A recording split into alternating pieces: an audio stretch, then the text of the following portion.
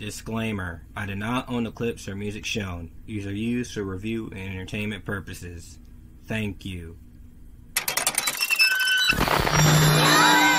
I drive through a Burger King. Can I please get a Whopper Jr. with onion rings? Make it a meal so. Guys and guys, it's me, Camden, on Channel Camden. May asking, why the scarf? Well, that leads us to the topic of today's video. Back in 2014, Sega thought that Sonic needed to be more popular in the West. Now, he's already popular in the West. He's one of the most iconic video game characters of all time. But he needed something new, something to bring new life into the franchise, and he decided to create a new universe titled Sonic Boom. Like I said, it was going to bring new life, there was going to be new designs, new characters, new everything. And they thought that 2014 was going to be the year for Sonic the Hedgehog, and something that would change the future of this franchise forever. In some ways not expected, and decided to try this out with a game called Sonic Boom Rise of Lyric. And that game went, yeah.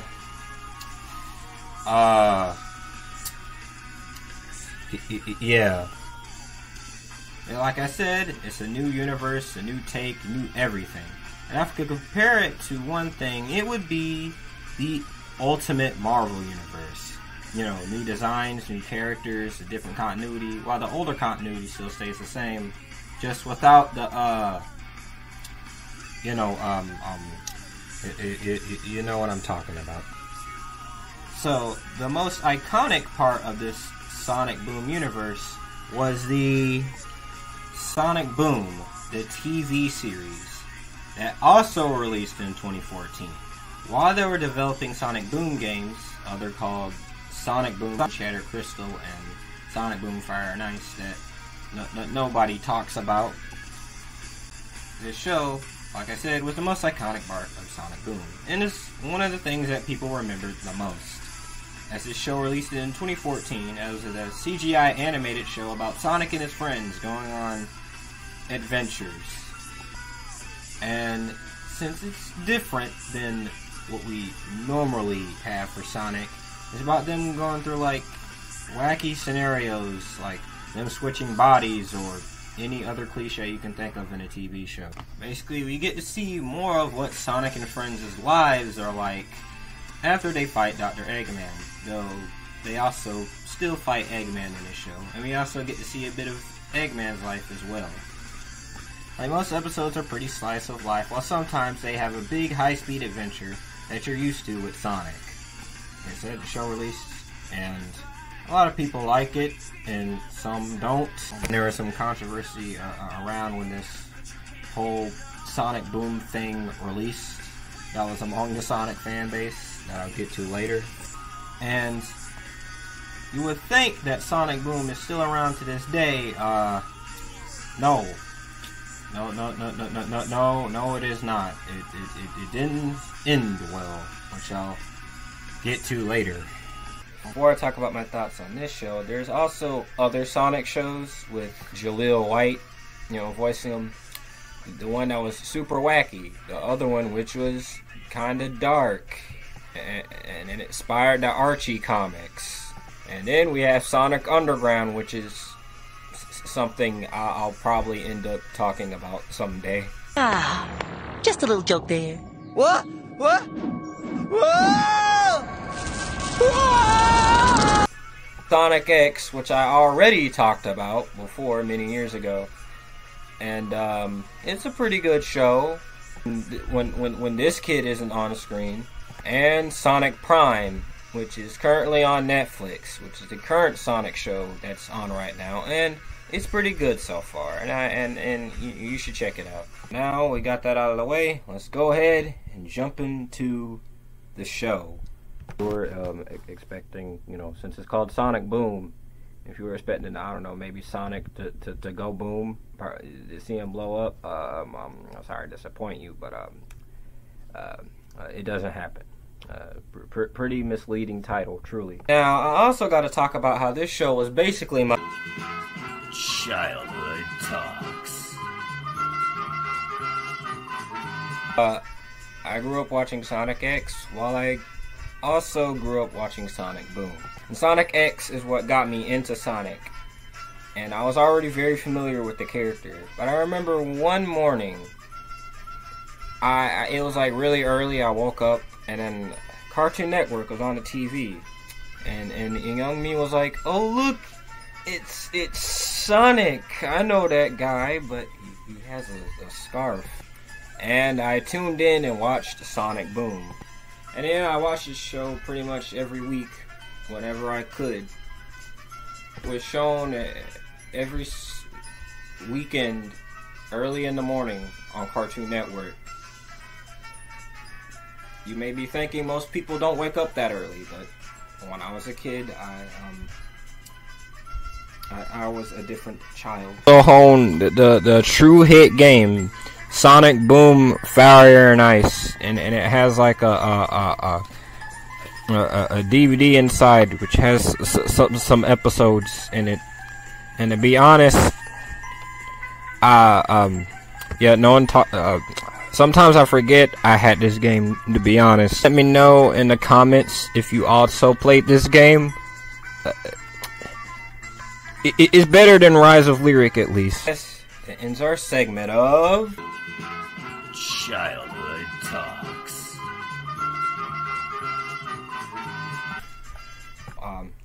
Now as we jump into the show, you may be asking, why am I wearing this? Well, go on, look at bro, even he has a scarf. It's too big for him though. Yeah, the designs, which was a major talk between those times of 2013 to 2014, and they were revealed, and some were okay with it, and some really didn't like it.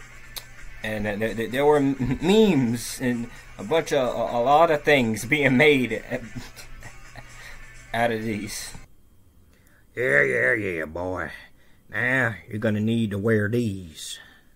I mean, come on, Sonic having blue arms? Totally, I definitely won't see a certain person that would get mad at that at all. Carrying into something else. And Eggman is like shaped like Gru for some reason. I mean, they both commonly want to do something to the moon, so both in something with a character named Vector. And again, we're not gonna talk about their appearance. Let's talk about the contents of their character. Well, Sonic, voiced by Roger Craig Smith, and I gotta say, Roger's doing a pretty good job voicing this guy, as he's pretty good in general. But I feel like by the time this show got here, I feel like his voice range like got even better voicing this character. The evolution between Sonic Colors and Sonic Frontiers shows how far he's gone with voicing this character.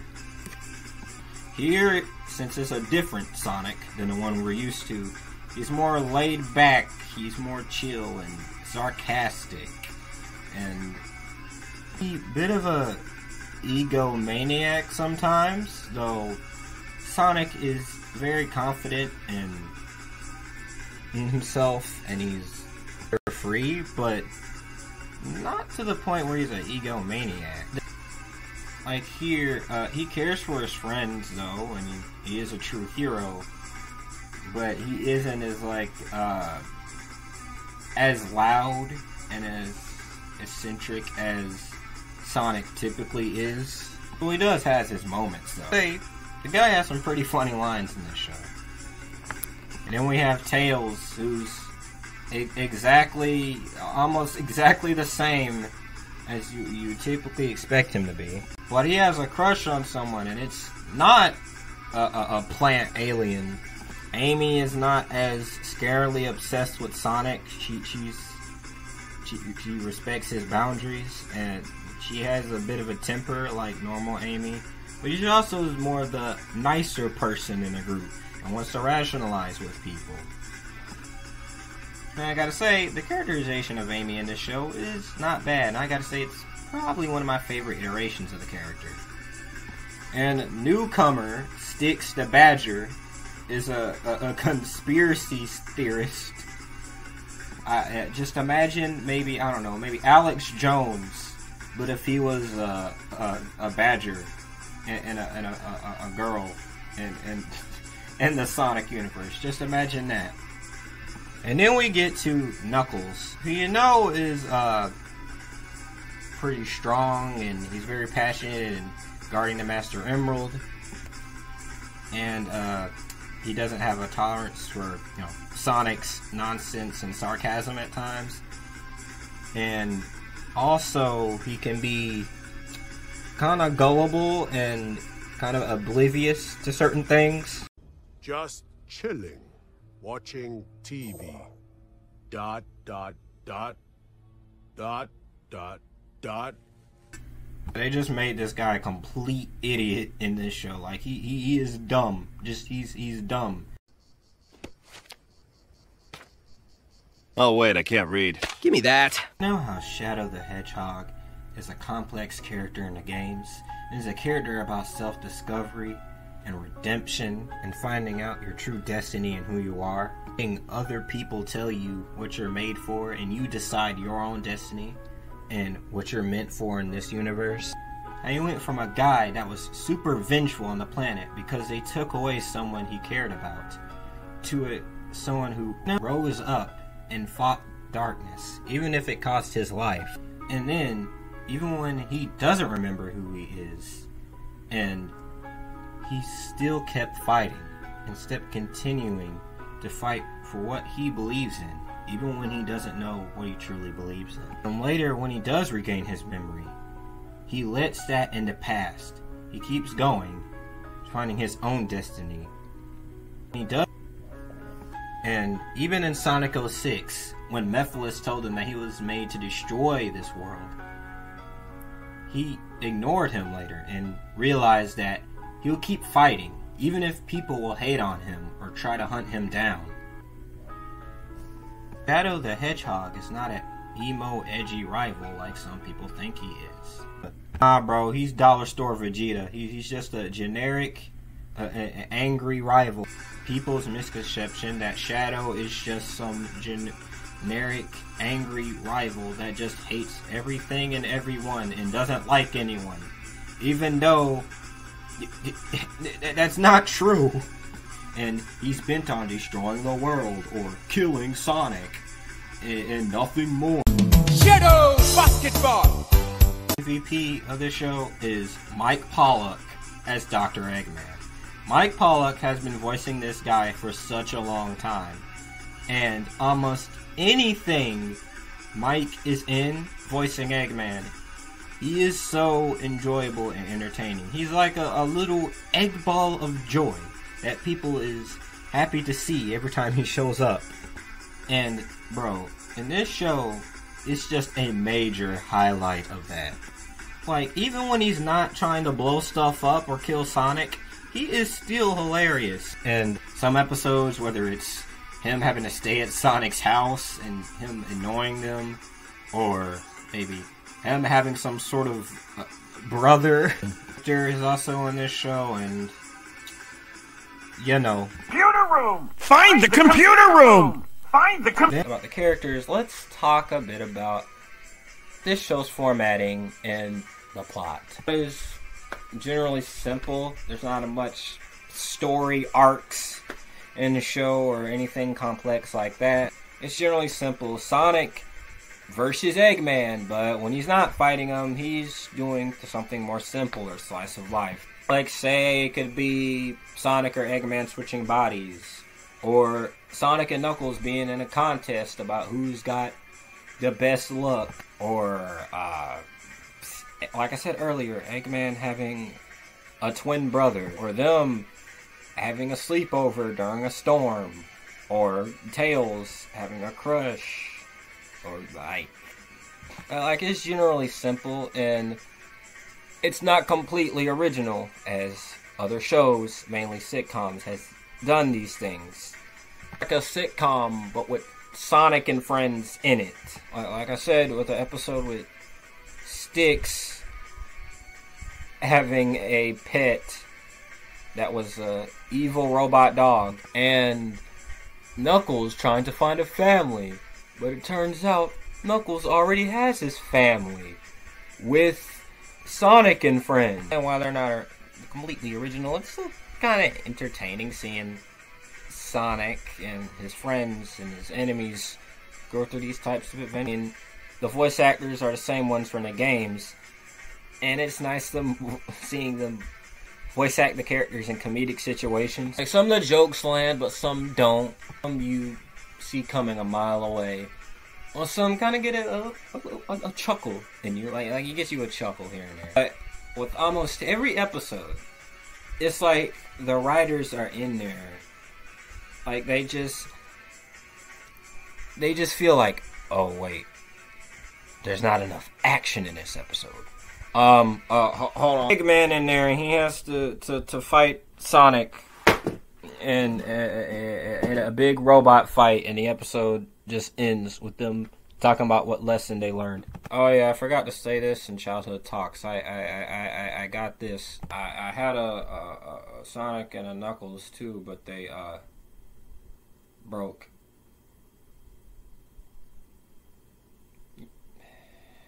Said it doesn't really have a major story arc.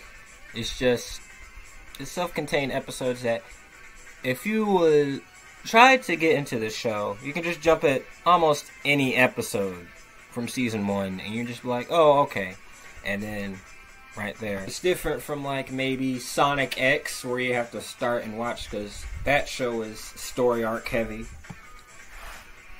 But here it's a bit different. Mentioned that not even Chaos Emeralds exist in this universe. No Chaos Emeralds, no Super Sonic. No. But yeah, that's typically season 1. It's more like a sitcom show, but with Sonic and friends in it. It's fine, not anything special, but something to give you like a chuckle or two every now and again. And also sometimes when their conflict gets resolved in an episode, they just fade to black as soon as the conflict ends. And bro, now we get to season 2, and I don't know, but something kinda sprouted inside of the writers when working on this show between season 1 and season 2. Something happened in that studio. I can't explain it, but with this season, they have like a lot of self-aware jokes and meta humor in there. Since we live in a post 06 world, they make a lot of jokes about Sonic's reputation or something in his history or something that's happened in him in a game. Like, at this point, I expected Deadpool to start jumping out of the screen. Tomatopotamus too? That's the best one in the entire series! Tomatopotamus never worked in 3D. Game companies always ruin their beloved franchises. And they never should have changed the color of Tomatopotamus. Like, it was insane. I did not expect this many self-awareness, like, in this show when I was rewatching. Something must have awoken inside of the writers. I don't know what it is. They even had an episode with one of their crazy fans reading fan fiction to Sonic, and they cracked a infamous Son-Amy joke in there.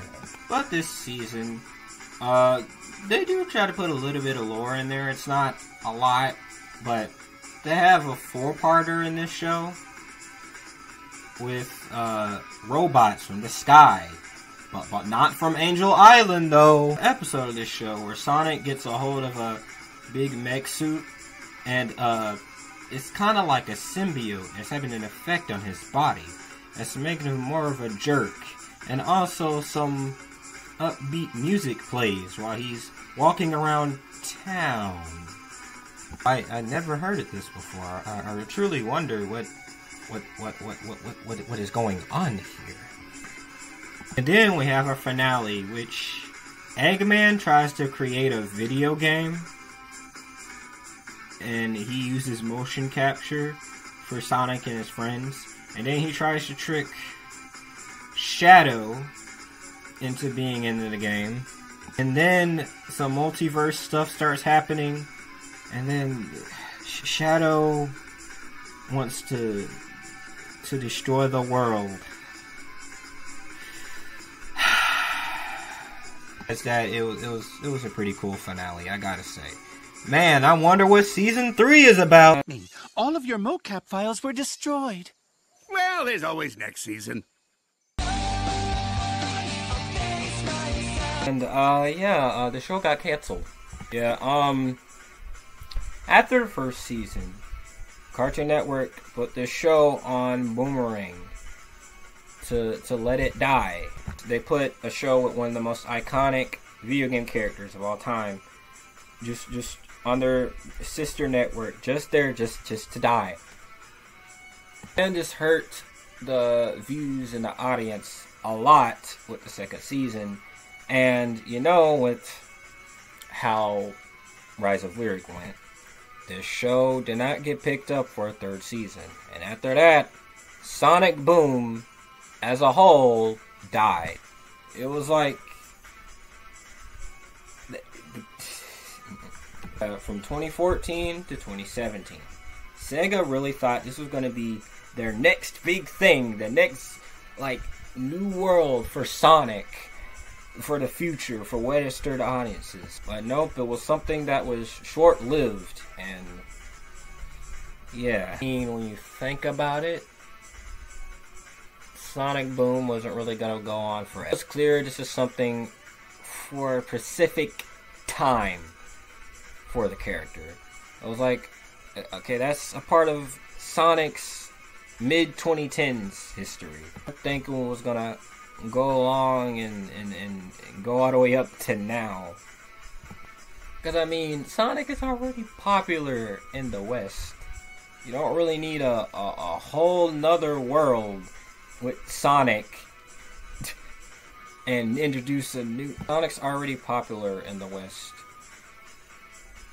Why did they do this? And if you wanted to introduce a whole new generation and younger audiences to Sonic, then introduce them to the Sonic you have. I mean, at the time, Sonic Colors and Generations were around, and those games were pretty successful. And as of right now, the Sonic movies has introduced a younger audience to Sonic. Anyways, what did I think of it? Sonic Boom is not a perfect show. But if you were expecting the big, grand, movie-scale adventures of Sonic, then you're not gonna get that. I mean, sometimes, like in some episodes when Sonic does go to a temple to bring the light back to his village, maybe them dealing with multiversal stuff, but besides that, you're gonna get a little sitcom show, like a slice of life type of thing with Sonic and friends, but they fight Eggman. And if you're going in just for a show they'll give you a chuckle here and there and see a little something with Sonic and friends, then you feel like you're gonna have a pretty good time. Nothing groundbreaking or nothing to write home about, but it's something pretty nice and entertaining for its time. And I think you should check it out. The animation is pretty neat most of the time. Sometimes it can look a little unfinished. The characters, while not completely complex, they can make you laugh, and they're pretty likable. Even when some of them don't completely represent what the character should be. But then, in the end, this is just a fad. Something that was just a part of Sonic's history. Something that was just there in the mid-2010s. Not something to actually go up forever. And for that, I think it's just fine. If you're trying to get into the franchise and want to start with something, then these are the ones I suggest starting with. They're good introductions to the franchise and good showing the basics of Sonic's lore. Nothing groundbreaking, but it's something that's kind of funny and entertaining, and that'll make you feel at home. But yeah, well, hope you guys like, comment, comment, and subscribe. Now, if you excuse me, I'm about to put on some sports tape.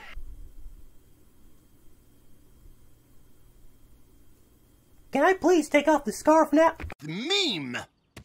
Approved!